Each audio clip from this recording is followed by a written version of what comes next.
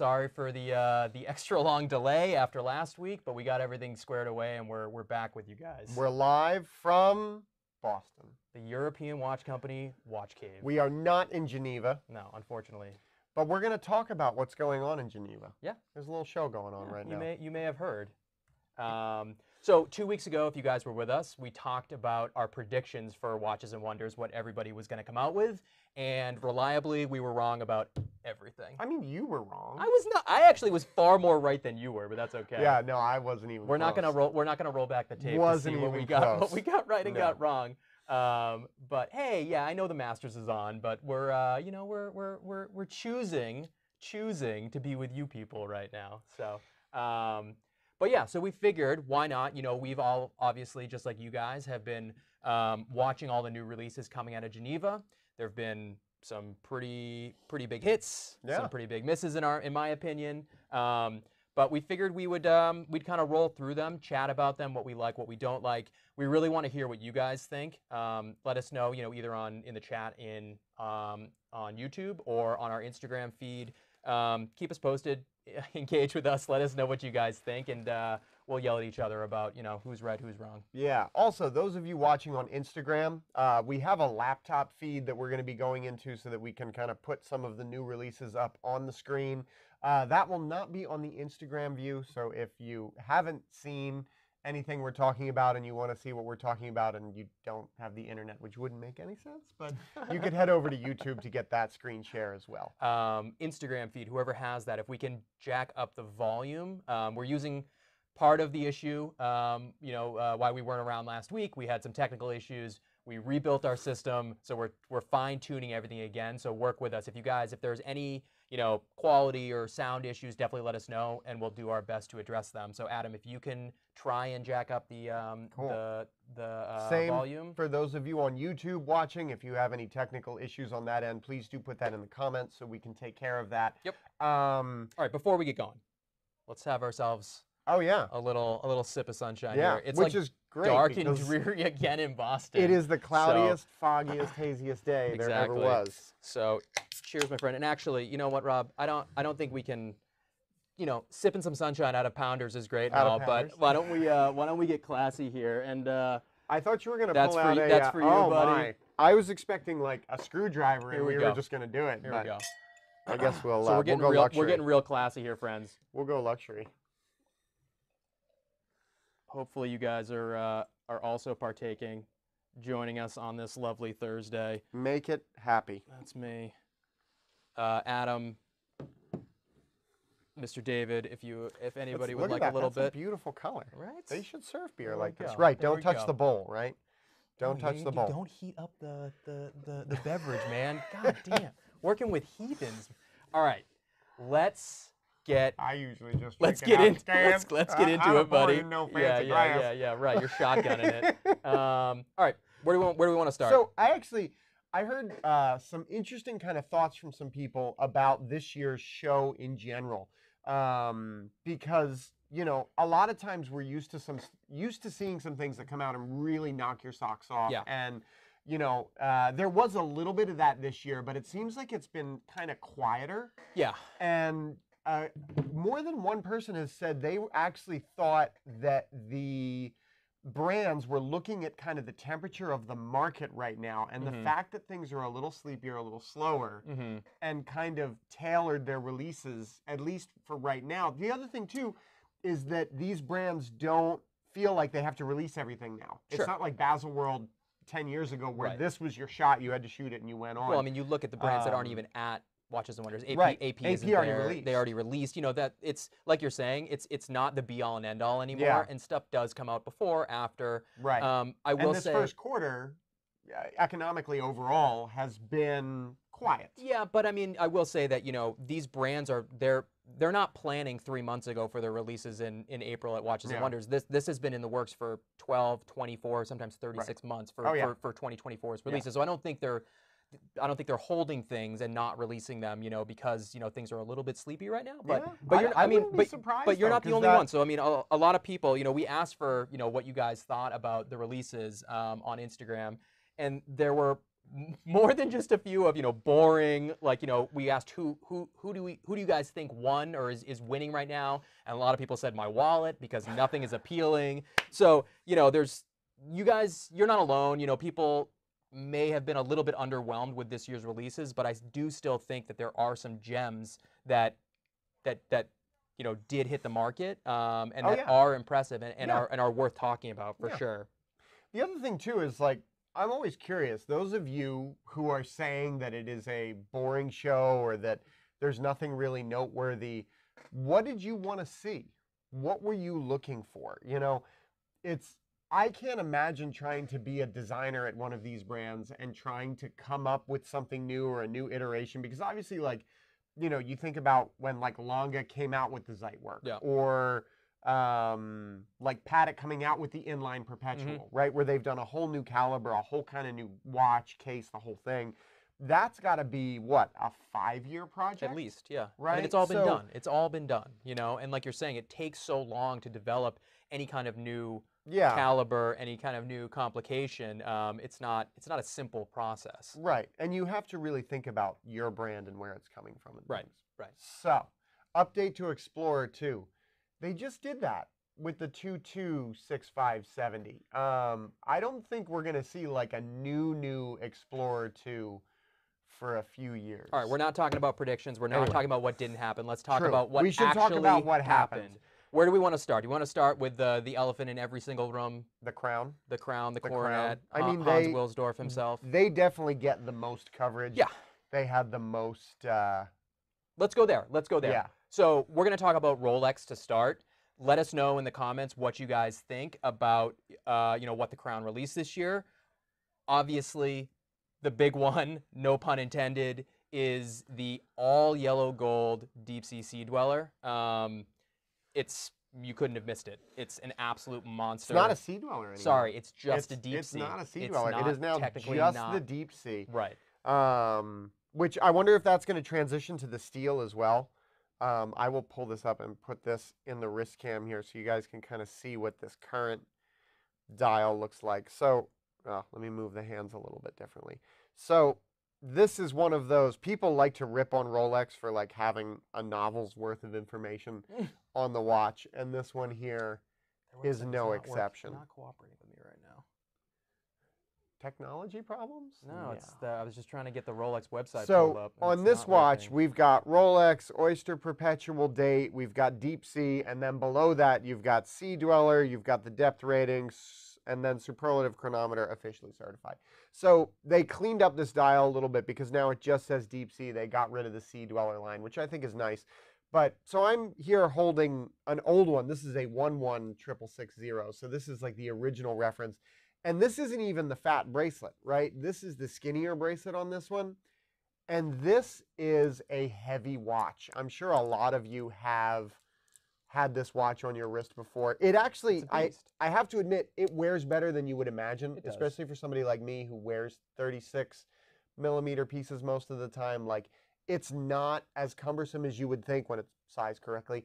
I wore one for a day, and I got used to it real fast. So it works, but this in gold, holy cow. So Dave, if you want to go to the laptop feed, and again, guys, on Instagram, sorry you're not going to see this, but we're just pulling up some images of the of the new pieces because we don't obviously have them in person yet.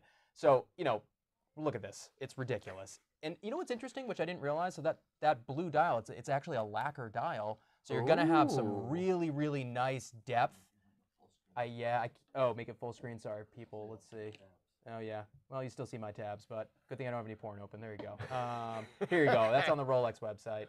I didn't know that. Blue lacquer. Yeah, blue lacquer dial. It's it's a monster. I mean, it's a Deep Sea that is full yellow gold. Yeah. This is going to weigh an absolute ton. The case back's titanium. Case back is titanium. It'll be downright felt. Shaving those couple of micrograms, I guess. But I mean, whatever. It's I love that Rolex is doing this. It's ridiculous. It makes no sense. Like, there's no point to have a all yellow gold, tool watch like this. No one's gonna go, saturation diving wearing this, except for maybe a couple of our clients who I hope they do. I could see it. Wasn't there? There is a diver. One of our colleagues was telling me, I'm going to get to these comments in a second.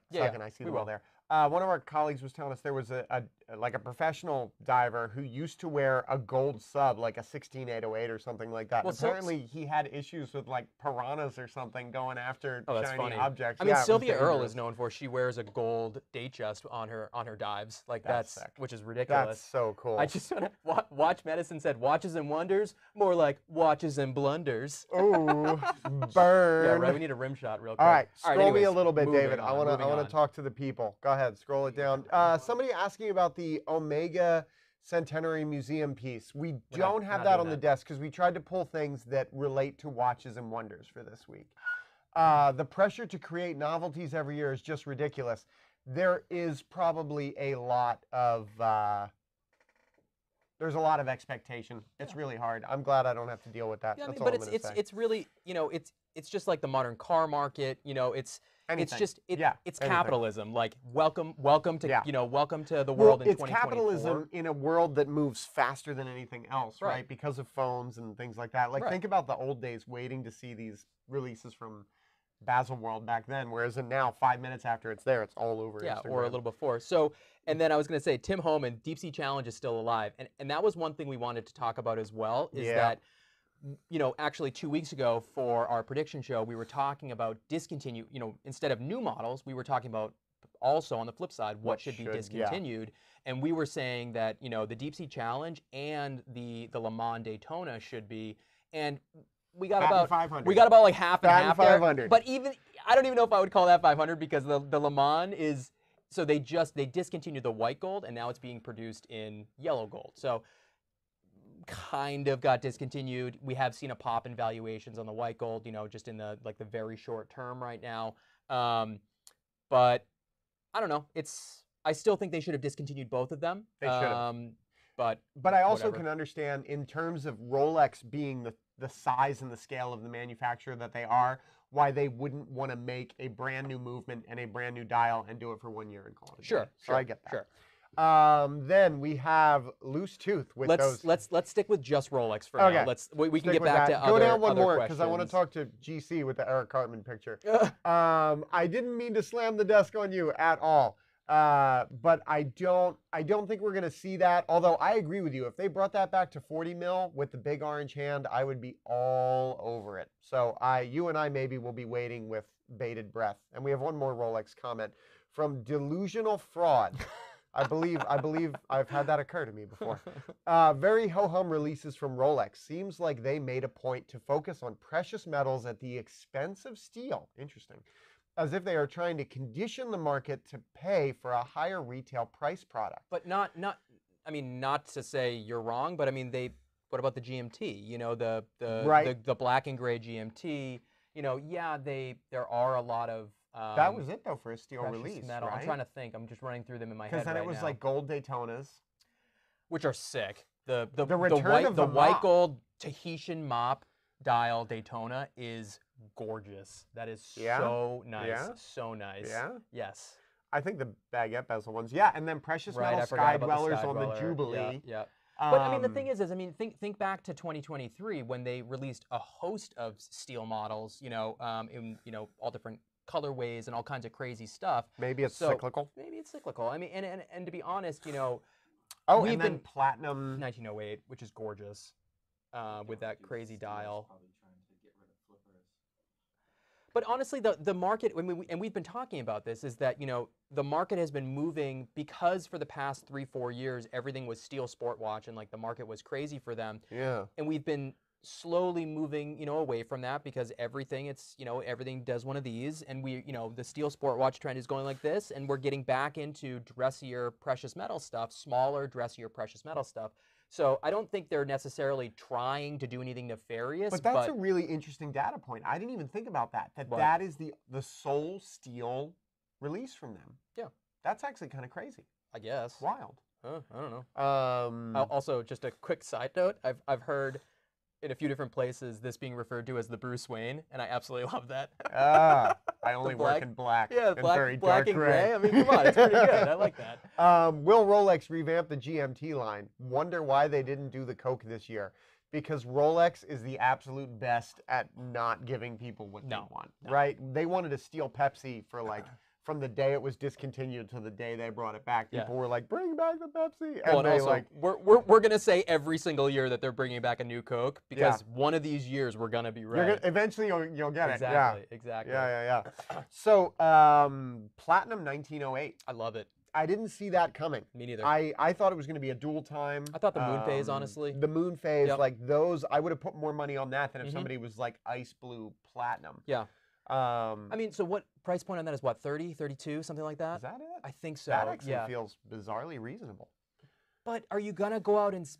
I guess when you compare it to maybe say like a 5227 or a 6119 Patek, you know, a basic Calatrava, it tracks. Well, you're paying that for gold. That's what I'm saying. For the 6119G, I think the retail is about 30 grand. Yeah. So, you know, it makes sense price-wise, and honestly, I think it's gorgeous. I want to see it in person, obviously, but that amazing guilloche ice blue dial is. I was going to say, stunning. I could see a lot of people who are very heavy Rolex guys who like that is going to be their dress watch. They're going to go get that platinum ice blue because that is such a calling card of Rolex now. If you see that ice blue dial, you know it's platinum. It's super special. Well, it's funny. One of my friends actually reached out to me earlier today and asked, "Hey, does Rolex do the ice blue dial in anything other than platinum?" And I had to say, "No, I'm sorry, they don't." Do not. But I mean, you know, it's like you said, it's a calling card for platinum Rolex, and it's a stunner. Like, you know, if they did make it in white gold or something, like they would sell 1 million of them. But so we have a black GMT here, which will always be kind of a special watch for me because this was the first ceramic GMT. Actually, this was the first like ceramic bezeled watch, not even GMT, because this was before the sub. And this was a big deal. I remember when this came out, and this was what, 06, 07? I think it was 07, yeah. Something like that. And this came out, and people were like, oh, it's a piece of jewelry now. It's not a tool watch anymore. And like, what are they doing? And I remember thinking, I actually really liked it because I like the, when I get that green hand out, I like that green hand. So in some respects, I think it's very cool that they have brought that back in that black and gray one. But I'm also kind of like, I don't know. I don't understand why they brought that back because this has always been like less popular. It's been very sleepy. Do you think now that it's a two-tone bezel, people are going to be interested in this? No, I mean, I do agree that I feel that release is fairly lazy on Rolex's part. They literally just took the black and gray bezel from, you know, the incredible yellow gold GMT from last year, which is still one of my favorite releases of the recent, you know, the recent past. You know, pop that bezel on there with that green GMT hand and said, okay, you know, we got a new model, and I don't know, it's weird. I mean, so here's the question: will you pay the premium for that? No, if you want the not. Jubilee bracelet, I'm not asking you, I'm asking them. Will you pay the premium on that? If you want the Jubilee, I get it. But if you're gonna buy the Oyster version, will you buy? You can switch that back. Will you buy this one, or will you pay the premium? Because we know that 1, 2, 6, 7, 10 is gonna be a premium. There's no question. Yeah, like for a short period of time, but I think on. Probably, a premium over this. For sure, of course, you know. But yeah, I don't know. I don't know. It's interesting. We'll see kind of what happens with that. I'm also interested to see, is Rolex going to continue to produce, you know, so what? So now in the GMT family, you have the Pepsi, you have the new black and gray, you have the yellow gold black and gray, you have the, you know, the left-hander. And you have the Batman. Like, are they going to continue to produce with the two-tone and the root beer, sorry, so 6, 7, you know, at least 7 variants of the GMT, or are they going to pare it down a little bit? And what are you laughing at over there? Just GC with Jubilee is everywhere now. Ubiquitous.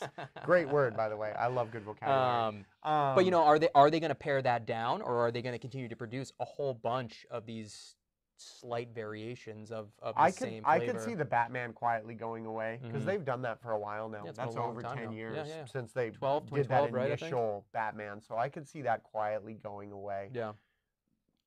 The Rolex Xerox. Put the Guinness. I still machine. like the Bruce Wayne. I like the Bruce Wayne. Everywhere I've heard is the Ghost. Everybody's calling it the Ghost, Yeah, which we'll I see. guess it tracks. It's Yeah, good. yeah. All right. Any other Rolex things you want to hit? No, I mean those were my main things that really stood out to me. I think we have to go to the next big dog. Do you want to go Patek? I do. Okay, let's do it. I want to talk Patek. I am overall not impressed with Patek's releases this year. What is your top line take on Patek's releases? That's a tough one because there's a couple things I think are really very smart and really good looking, and then there's a couple things that just didn't make sense to me, like that quartz Aquanaut. Yeah, I don't get that either. I find a really interesting move from them. And we have Loose Tooth talking about the denim straps on a few Pateks, and obviously we've all seen the comparisons we knew were coming to another brand that did not only a denim strap but a denim dial. Hoobla. Denim like the jeans. Yeah, no, it doesn't look good. It doesn't look good. I find it really interesting that a lot of brands are moving away from gator. Like we're seeing a lot of Pateks that come with either calfskin or fabric, or in this case now denim. Right. We're seeing Vacheron with the new Overseas getting away from including that gator strap and making that a calfskin now. Right. Part of it, I think, is because of the difficulty with internationally shipping gator. For sure. But then I also think it's just a sea change of the way people are wearing watches. You know, not as many people are looking for a shiny black alligator strap. Right. You know, so I think, let's pull up the 52. I see. All right. So yeah, go to the wrist cam, David, if you can.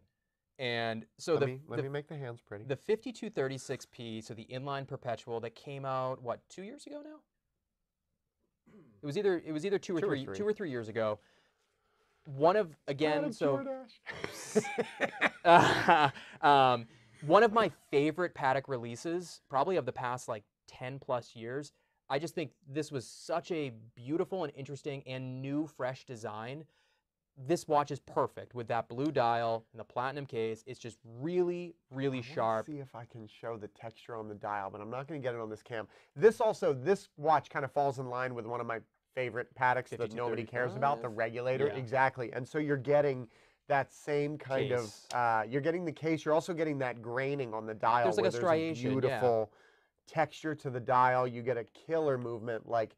This is probably a hair big for something I would wear in this context, but I'd wear it. But so then to just take this and put just a basic salmon dial on it, I think it totally loses a lot of the elegance of the watch. I don't know. This one really actually, I was almost offended by this. I really, really don't like it feels like low-hanging fruit. Of course. I can't knock it. So here, why don't you pull up the salmon? Here's the blue. Now go to the salmon. There you go.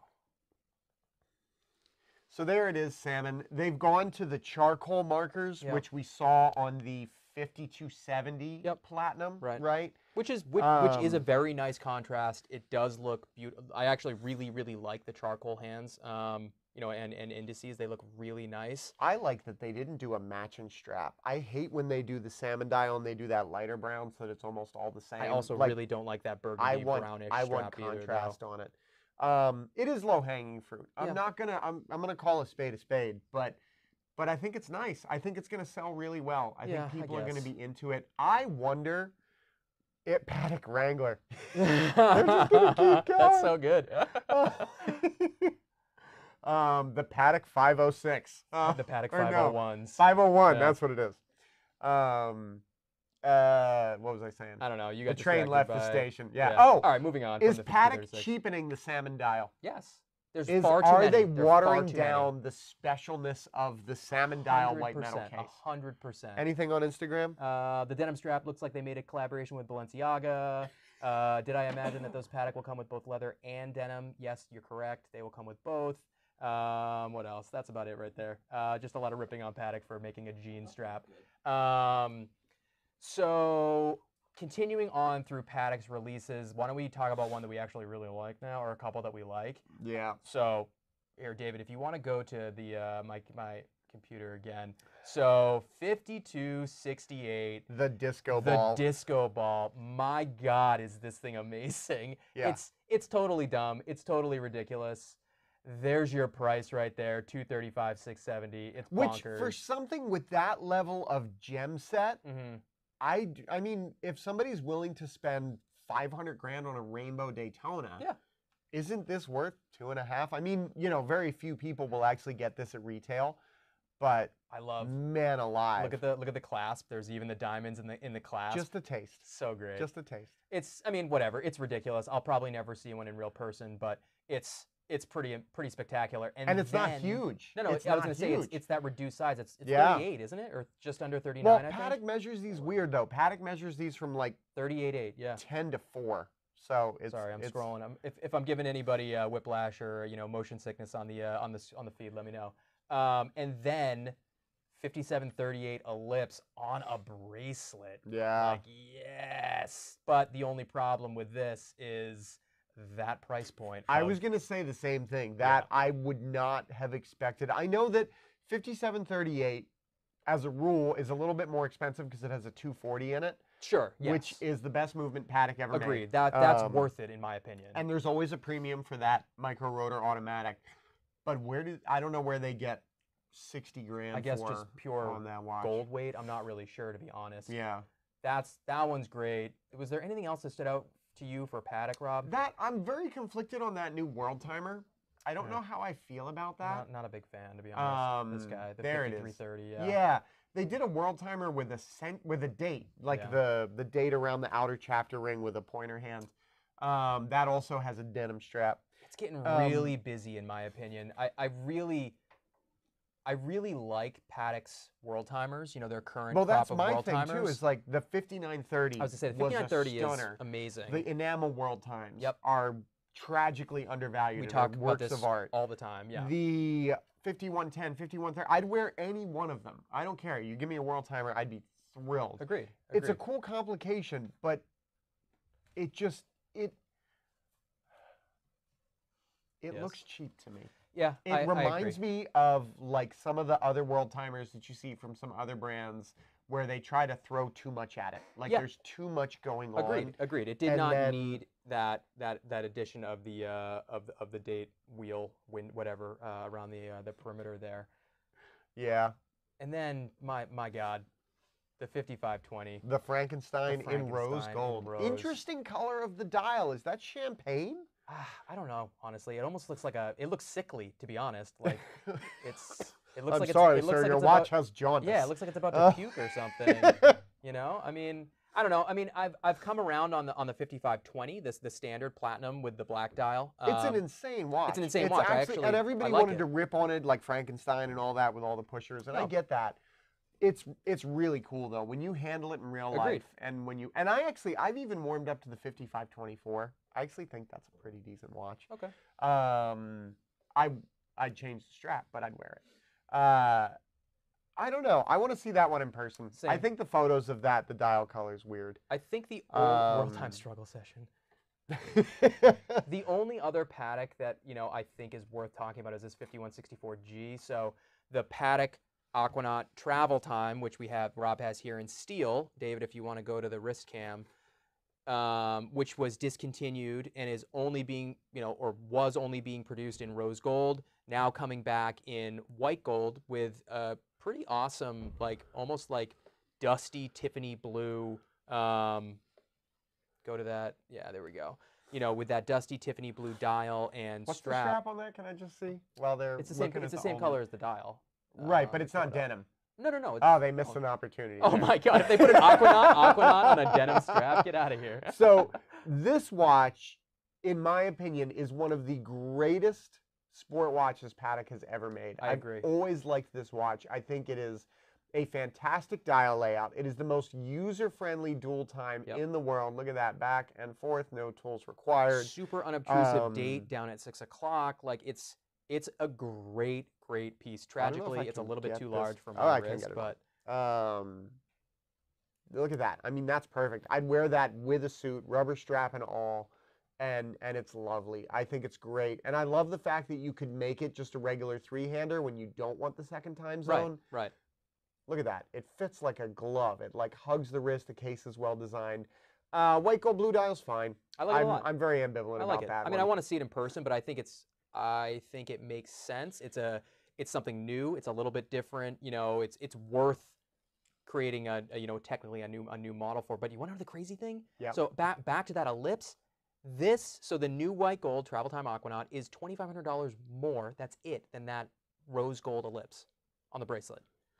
This is $63K, and that Ellipse is 60 and change. Like how? So then maybe the Ellipse is a good deal. How does that get justified? Maybe the Ellipse is actually a good deal. That's insane.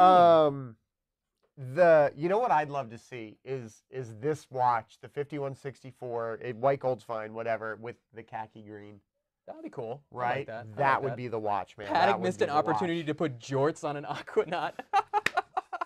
guys, keep the jean jokes coming. We're absolutely only if they're a loving little them right frayed now. on the Those edge. are so there. good. It's got to be like a little frayed, maybe like right where the buckle comes together. So a couple of Instagram questions, comments, whatever. So I feel like I should sniff this before I drink it. Like in this glass, I need to like.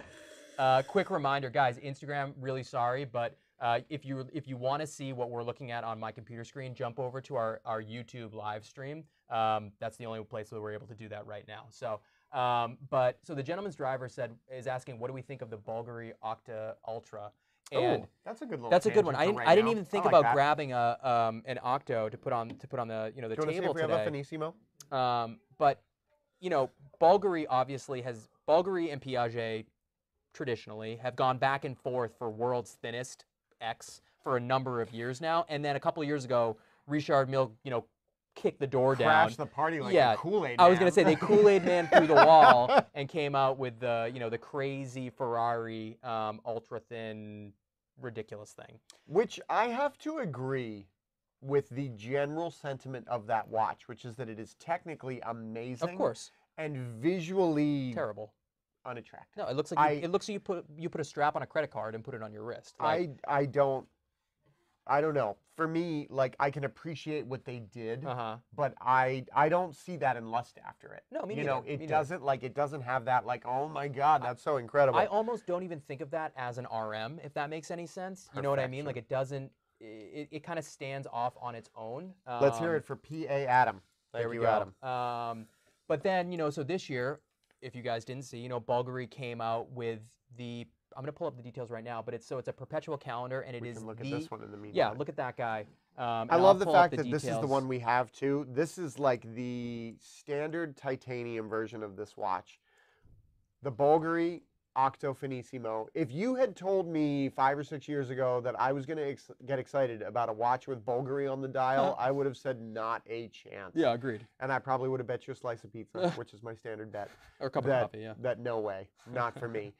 This, I've liked these since they come out. I still like these. Yep, I would love to add one to my collection. I was really hoping that they were going to finally do one that was like 2 millimeters smaller so that it would comfortably fit my wrist, because I have a tiny little doll's wrist. But so this to me is like retro futurism. This is like what you would have seen on like a 60s or 70s sci-fi movie that they thought everybody would wear something like this in the future. And I mean, we've talked about this watch a million times where, again, kind of like we already talked about at the beginning, it's so difficult in this industry that has, been in operation continuously for the past, 350 years plus, whatever it is, to come out with a new, fresh design. And Bvlgari managed to do it, whatever it was, 12, 13 years ago now. And then they built out this line to, to go from, a time-only piece to adding GMTs, chronos, perpetual calendars, world timers, like all kinds of interesting complications. Look at this. They have cutouts in the bracelet here so that the clasp can go into the bracelet. That is like the easiest thing in the world, and yet nobody has done it. Nobody does it. It's nobody does it. Look how great that is. It's really, There's really no spectacular. like extra over here to like irritate you. Like, I mean, offset small seconds, like cool looking dial, gray, all gray all day. I'm all for it. It's awesome. I- David, what if is you the wanna, thickness on I would this say, guy? so David, go that is 5.15 millimeters, which That's is nuts. crazy as is. We've And got then movements thicker than that in this place. many, honestly. And then thank you to Hodinky for their lovely article here. Here you go, you know, perfect representation of the new Ultra, which is 1.7 millimeters thick. Which, you know, I'm very interested. We'll never see. Well, I won't say never. We might see one of these, but I think they're only making like, I can't remember, 60 pieces or something very. David, go ahead. Yeah. How easy do you think that is to break? This is what I was just gonna say. Is One tap on a disc. I'm very interested to know how flexible this is, and like, you know, how easy it is to, or how durable it is. You know, and I don't expect it obviously to be able to, you know, I don't know, do what a Rolex Submariner does or something. But What is the rigidity? right, What is the rigidity of that titanium? case. Right. Like, is titanium a rigid metal? It is. It's a highly rigid, highly durable Okay, metal. because you couldn't make this in gold. Because if you made this in gold and you had that, like, you're wearing that bracelet and it's hot and sweaty and you swell up like a millimeter, that case is gonna flex and that movement's gonna So completely here stop. and here you go. So they're making 20 pieces at a cost of $529,000. Yeah, So that's- you know, but whatever. That's a bargain but it's fine. compared to the $1 million Richard Mille. Exactly, David. You can go back to the main cam now. You know, and you're right. It's a bargain. These kinds of pieces they're just they're engineering exercises, and It's a concept car. It's a concept It's car. a concept car for your Exactly, wrist, but exactly. the difference is you can't buy a concept car. Right. You can buy that, Right. which, you know, if your pocketbook is big enough to be able to own that and to be able to say, like, this is the thinnest watch anybody has ever made. It's like, it's almost impossible. Well, That's a cool thing. and then, you know, so in addition to this Bvlgari, Piaget came out with the thinnest tourbillon ever produced. Let me pull up those details I real actually quick. missed that. Yo, you didn't see that one. Okay. Go ahead, David. I noticed a lot of these companies now have higher prices than they did previously, especially like this, you know, thin watch. Do you think on the secondary market there's going to be a huge fall off, or do you think there's just going to be way more of a I think it very much depends on the production numbers. Right. like Right. Patek, like their stuff just seems like the prices of them are just ridiculous. Yes, some no. I think that it really depends because the watch market is true supply and demand, right? And if there's enough supply, then the demand can be there, but if it doesn't outpace the supply, then it's a discount watch. You Right. know, whereas if you can't get it, it Well- can be over retail for something like a Rolex GMT, which not to say it's not special, but it is a watch that's produced in very large numbers compared to stuff like Patek and Lange and even Cartier for that matter. Well, and I things think like the perfect segue will be to these guys, Lange and their pricing. I was thinking we What the need to heck is head this? to the Hold House on. of Richemont next. The world's thinnest tourbillon watch. I just want to find the details on this real quick because it's unbelievable. Of course, I can't find it, but We can come back to it. yeah, whatever. We'll go back You to can it. So you can keep going. search away if you want. Shall we head to Richemont House? Oh, here it is. And- No, sorry, it's 2 millimeters. 2 millimeters And it's a tourbillon. with a flying tourbillon. A It's flying? Really? unbelievable. Well, yeah, I guess it has to be flying because if you put the bridge Yeah. over top of it, you'd have a whole other Yeah, half a mil exactly. there. So it beats the RM by 0.05 millimeters, which is the Octo Finissimo does. Because they made a tourbillon too, right? They did, yeah. See, that to me is not as Unbelievable. good looking No, it's not. as it's like not. the Bvlgari stuff. Because the Bvlgari stuff, in my opinion, has a little bit more character. But the Bvlgari doesn't have a tourbillon in it. You know, They I'm made not. one though. Yes, but it's not 2 millimeters thick. Oh, okay. But, anyways, all right, let's move on. Sorry, Anyway. that was a useless sidetrack there. Tangentizing. Yep, we lost half our audience, but it's fine. Yeah, keep moving. Keep moving. Where you Okay. going? We have IWC, Jaeger, Lange, Vacheron, all of which live under the umbrella of Richemont. Yep.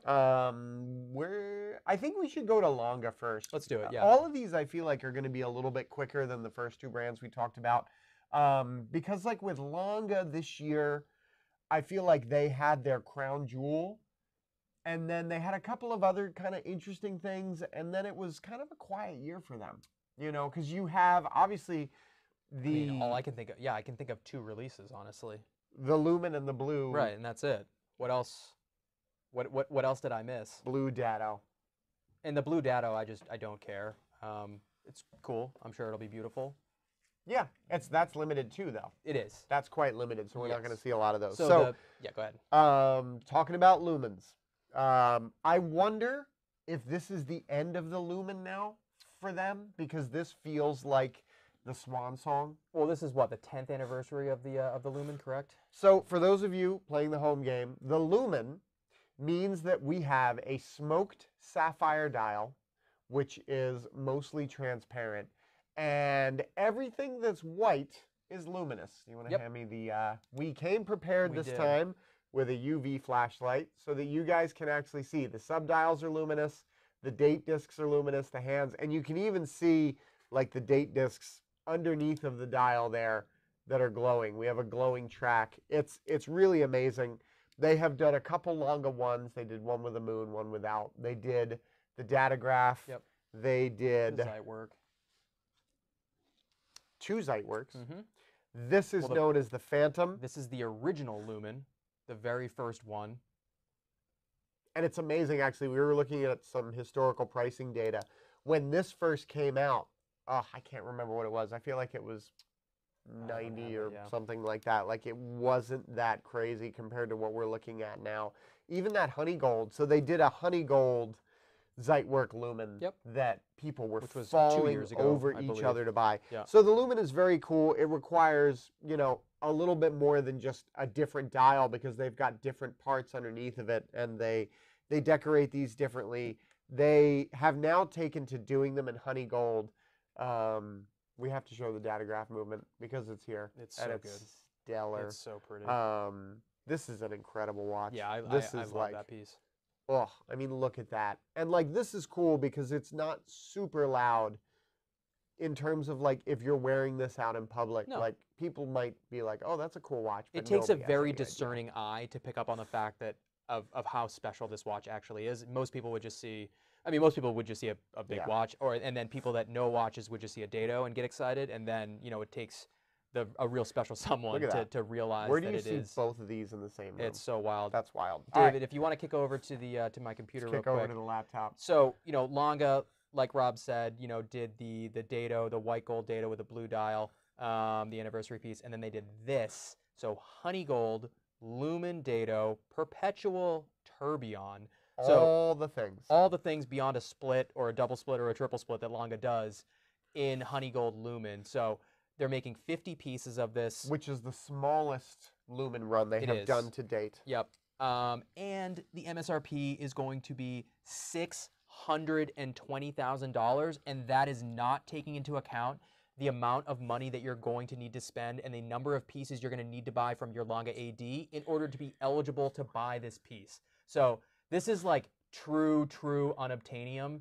I am willing to bet. Look at that. Oh, it's so good. The glowing moon is the reason. It's so cool. Yeah. I'm willing to bet all 50 are probably completely spoken for. For sure. Or at least very close. If they weren't already spoken for when Lange released this on Monday, they very quickly were, like a couple hours later. Because there's definitely 50 Lange collectors at that level ready to go who probably own all the other lumens. For and sure. Like, what, you gotta. For sure. You gotta do it. This is just, it is really special though. Like, my God, look at that thing. I like a tourbillon that's only in the back.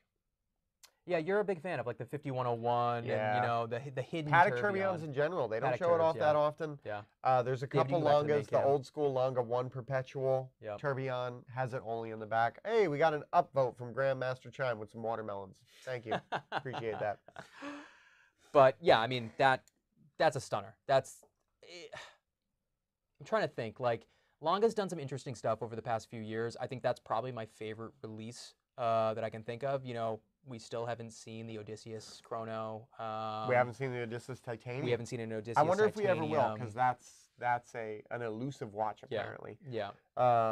We haven't even seen Yachtmaster Titanium. We haven't seen the Yachtmaster Titanium. Actually, you know what? To backtrack for 3 seconds, I was actually going to say, we have only seen one Rolex 1908 since they released that a year ago. No, we've seen more than that. No, we have not. Are you sure? I bet you a piece of pizza. I don't want to. Well, you know what, Rob? The company's buying us pizza tomorrow, so I will, if I'm wrong, it is Pizza Friday I will tomorrow. happily get you a piece of pizza tomorrow. No. Oh, wow, you're right. Damn. We have seen one. So I ask myself then, does that mean that nobody's buying them, which I think is not the case. No, not or the does case. it mean that the people who are buying them are keeping them because they like them? I don't know. think I don't people know are anyone who's keeping- bought one, so I think people are keeping that watch. I hope so. I think Sorry the one to that we had, the backtrack, white but- gold gray dial that we had was Went great. immediately. It was beautiful.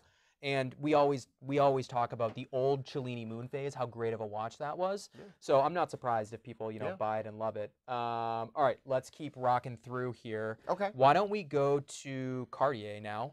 Because obviously, yeah, Sorry, did you talk about the IWC, that moon? we haven't gotten there yet. That's it's on the Well, table. Oh, actually, Well, I'm it's on sorry. the We were list. doing Richemont. So why don't we Cartier's continue? Richemont. Cartier's technically Richemont. So Why don't do your Cartier? Do your Cartier thing. all right. So Oh, hold on. what? The new Datograph Perpetual Tourbillon Honeygold Lumen, I like DPT HG, is lovely, but the non-lumen variants are still better to me. Precious metal dials, right? Mhm. Solid precious metal moon phase and tachometer. Yeah. Tachometer with a power reserve. I guess. Yeah. I mean, it's a German silver dial. Yeah. I don't know. I mean, it's sure. Yeah. I love a good dado. Like I wouldn't. Yeah. I'm not saying we no to any had that, datograph. that black dial Datograph early one. Perpetual oh, Tourbillon that one. Yeah. that you had bought. Yes. Is that platinum or white gold? That's platy. Platy black dial, right? Mhm. That was like one of the most amazing masterpieces of watchmaking I've ever seen. Yeah, it's You a look stunner. at the back of that thing and you can just get lost Yeah. in that movement. I mean, that it's criminal again that watch is available under retail. Mhm. Like it boggles my mind. Yeah. but That's a great piece. I guess I agree. They're all fantastic. I wouldn't kick any of them No, out of bed. definitely not. So All right, Cartier, Cartier. we saw the return of the Tortue. So Cartier is kind of a they're in a privileged position where they have such an incredibly deep back catalog of like iconic designs to pull from every year.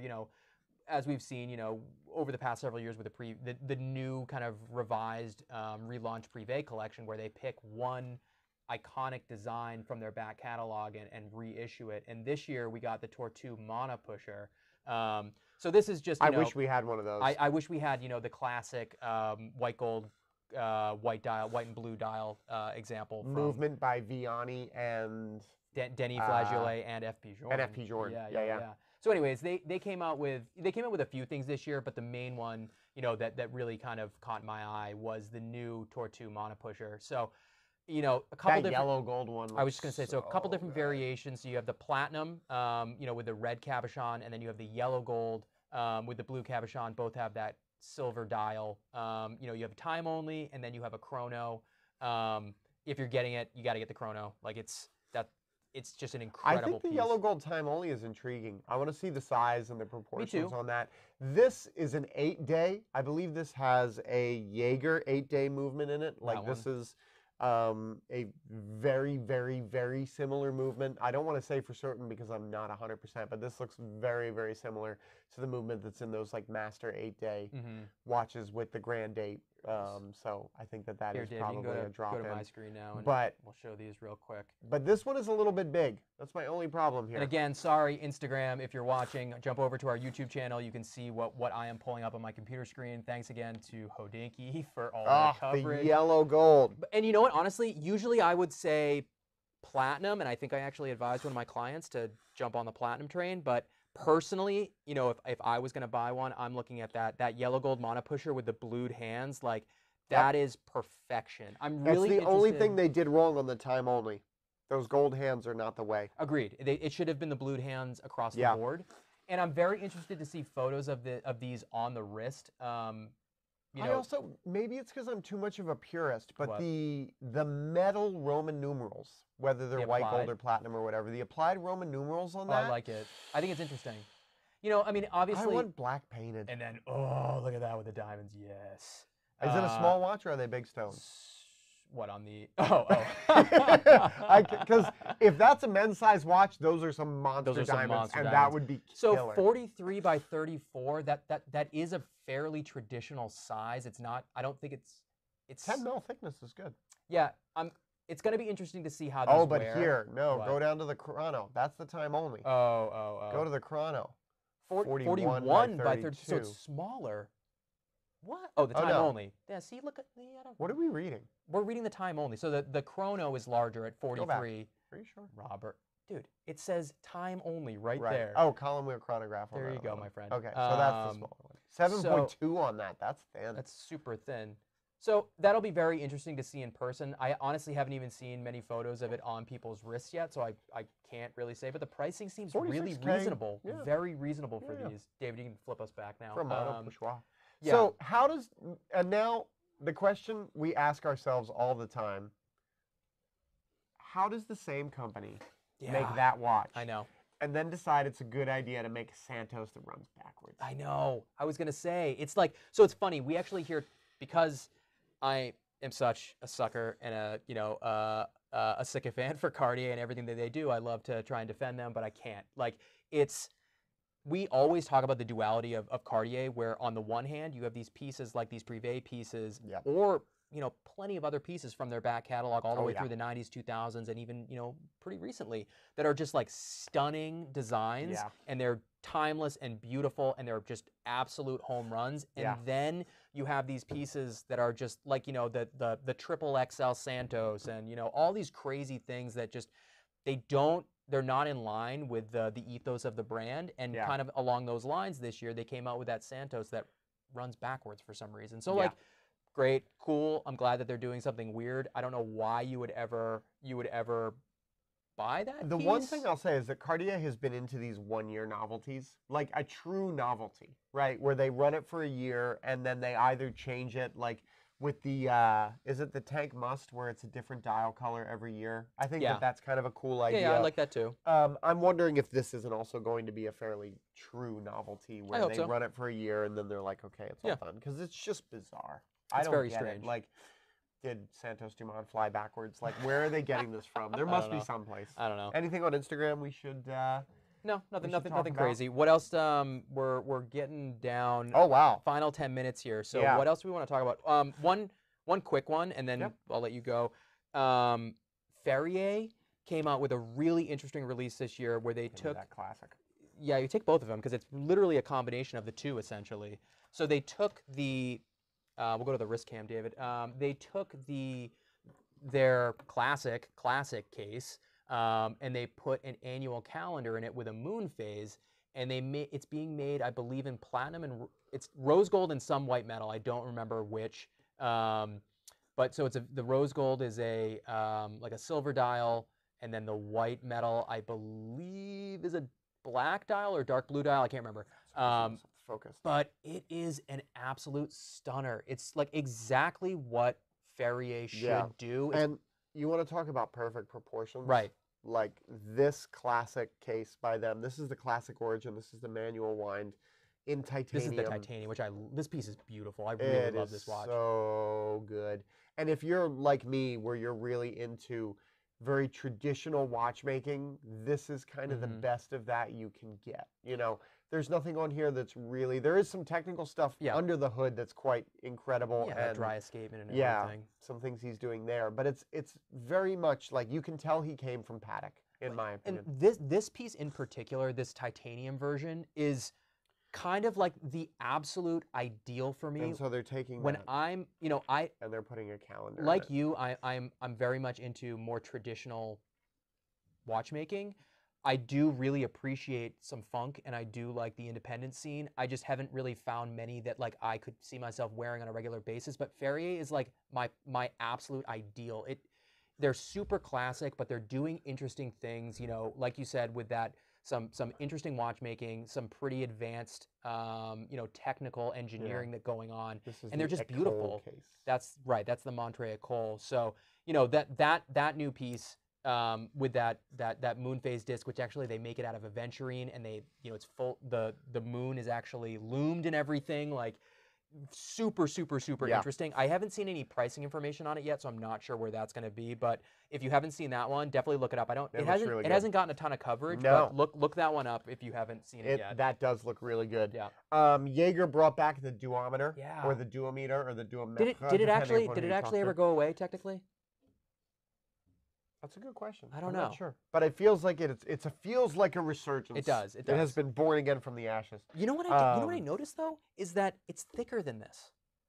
The Tourbillon one, probably. No, all of them, because I looked it up. Yeah, I can't remember. It's only a millimeter just under 2 millimeters thicker, but I was surprised, honestly. I mean, these, if you guys haven't seen one of these, go to the wrist cam real quick. I'm just going to show the movement because this movement on these watches, like this is insane. Yeah. You get a really, really high level of finishing, and you have 2 barrels here, which you have to wind in both directions. So that winds one barrel and that winds the other one. And so you're winding it in both directions this way. So in the case of this one, I believe this is a chronograph. No, this is the Quantium Lunaire. Yeah, that's the Lunaire. And so on the chronograph one, you have like 1 barrel for the chronograph and you have 1 barrel for the main timekeeping. I'm not sure how this one splits up. It's probably 1 barrel for the timekeeping and then 1 for like the rattrapant and the moon and the date would be my guess. But that is a, not a rattrapant, I'm sorry, that is a foudroyant. So that is 1/6 of a second there as that is flying around in the bottom, which is pretty remarkable. Yeah. Pretty cool.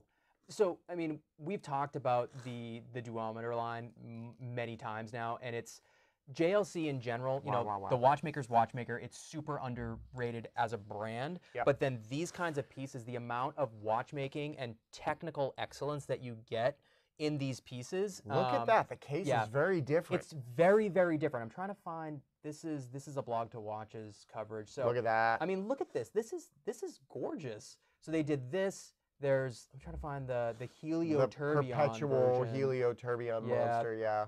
But look at that. I mean, that is an absolute stunner.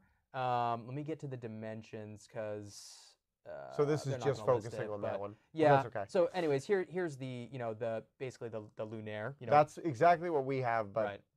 But new. Yeah. So 14.2 millimeters thick is pretty hefty. Yeah. At 42.5 millimeters. But it makes sense. I mean, you look at that movement. You couldn't make it any smaller. Go ahead and go back, David. Yeah, that is an incredible release. They're going to be uber expensive, but honestly, like look for them on the secondary market in 8 months or something, and they're going to be, you know, at a serious discount. Just an incredible watch.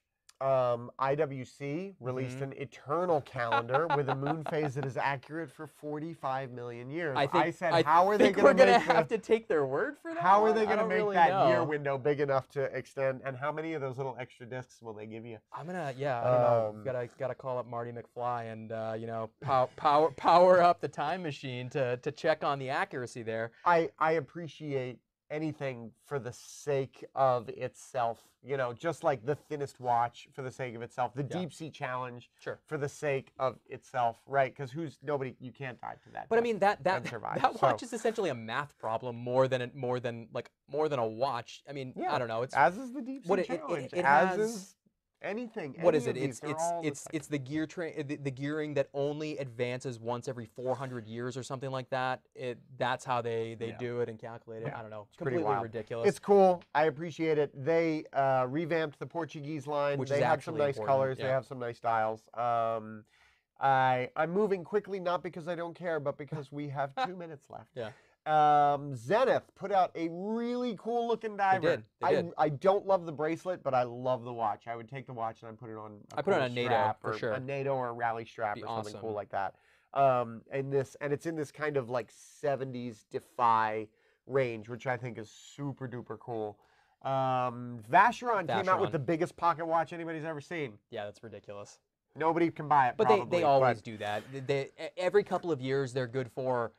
I mean, I remember, what was it? I think it was like 7 or 8 years ago where they came out with that piece that had the most complications of all time or whatever. Yeah. It was like 67 complications or something. Well, now they've just one-upped themselves with the same thing. And it's like, I really appreciate a thing for the sake of itself. Yeah. But how many of those are they going to make? Well, and then... Right? Is it more than one? Because, like... But it probably took 5 years to make that one watch. It's part of their heritage, though, to do those kinds of crazy, you know, uber complicated things just for the sake of it's kind of like Rolex doing, you know, the Deep Sea Challenge just because they can. Right. IWC doing the 45 million year thing just because they can. Right. In more like important and not important, but in more in news that matters to you. Correct. Exactly. They came out with the overseas line in yellow gold with some interesting. Is it yellow or rose? I actually don't know. It's in between. It's a funky in rose. between. We'll look with those green dials. So it's almost like a like a evergreen kind of color. It's not as vibrant as some of the other green dials we've seen. It's like an olive. It's kind of olivey. It looks really good. It looks excellent. It's. I mean, leave it to Vacheron to hit the green train like a year or two pink too late. gold. Interesting. Okay. So it is pink. I wonder, and it's funny. I wonder if it's the photography or if it's just the quality of the fact that when you put that dial with it, it changes the color of the rose. I mean, I think it's gorgeous. It's honestly, it looks great. lovely. It looks really great. It great. looks absolutely lovely. I much prefer it to the blue. And it's sunray. It's not lacquer, which is kind of cool too. I actually like that it's sunray. You get it's more interesting.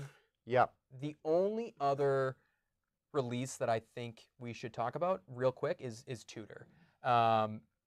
Giving us a Black Bay 58 in GMT form. Are you translating that for us, Adam? Thank you. So I love it. So Tudor GMT, Rob, if you want to just show off those two real quick. So they basically just took the Black Bay 58 case right there, and they gave us the GMT. And I actually really like the way the colorway that they did it in. You know, so it's a Coke. It's steel and right. And it's a Coke. I mean, it's a Coke. There's your Coke. You got it. We got the Coke, exactly. Black, but the red is not super bright. It's kind of, it reminds me of like a vintage 6542 or something, where it's kind of like, it's faded and it's like a really interesting color. So, you know, this is the size. That's the size. At this is the size. 38, right? No, 39. Sorry, at 39 mil, like that's perfect. Yes. And to give it, you know, to give us that, you know, in the GMT, like I love it. That's great. That's what Tudor should be doing. It's like $4,800. You can get the perfect size GMT, you know, for under $5K. That root beer is actually very good as well. I agree. That's stunning. Yeah, that's really good for the price that these go for. But imagine that quite a bit smaller. You know, more wearable. In this size case, winner. Yeah. Chicken dinner. Yeah. Cool. Go back to the main cam. So. Whatever, we just like rolled through, I don't know, probably way too many watches, way too quick. David, yes, what do you got? Did the tag do that Monaco? They did a split chrono Monaco. I don't. Nobody cares. To our friend in Asia, thank you very much. Yeah, right. Cheers. But anyways, I don't know. Some lovely messages. We can't read them, but we appreciate even though off the top, you know, we were all kind of meh about these releases. Like we just spent an hour talking about some that we poo-pooed, but a bunch that are actually pretty interesting that I'm excited to see in person. So, you know, I don't know. There's always something good to say about. And we'll see stuff in the summer. We'll see stuff in the fall. Yeah, they're not done yet. So, there's more good stuff coming. I'm sure of it. There is. Thanks all. Yeah. That was fun, guys. Enjoyed it. Glad we were able to make this happen. Sorry you had to wait 2 weeks, but we'll make sure we're back next week. Keep it coming with comments. Send us messages. Let us know what you guys want to talk about. Let us know what you think. And yeah, we'll see you next week. Cheers. See you guys.